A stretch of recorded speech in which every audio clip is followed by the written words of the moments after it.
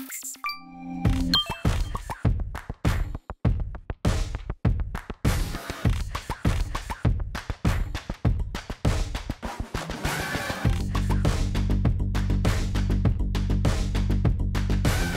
is so important that you have a plan looking forward beside internal combustion engines, because the world is electrifying at the moment, and Norton does not want to follow this journey, we want to lead this journey. So the APC funding, that helps us tremendously to speed up the development of the organization. The brand always was innovative, and we cannot follow, we have to define a leadership position.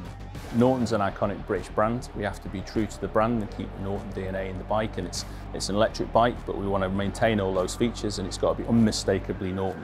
So it might be an electric vehicle, but it's going to be as good as an internal combustion engine powered vehicle, and to see that we can create that and deliver that and sell that to people is just going to be so exciting.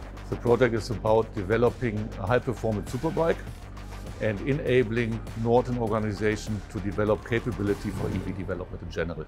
I've worked on electric powertrains all my life, and to develop something that's cutting edge and that's world class, it will give me a lot of pleasure when we get there. We deliver the bike and people can see it in the showroom and buy it and touch it and ride it.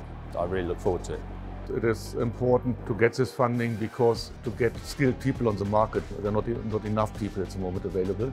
Therefore, one element of continuing this journey is training people, getting them from the mechanical background into electrical background. It upskills all the workforce, so I'm an electrical engineer.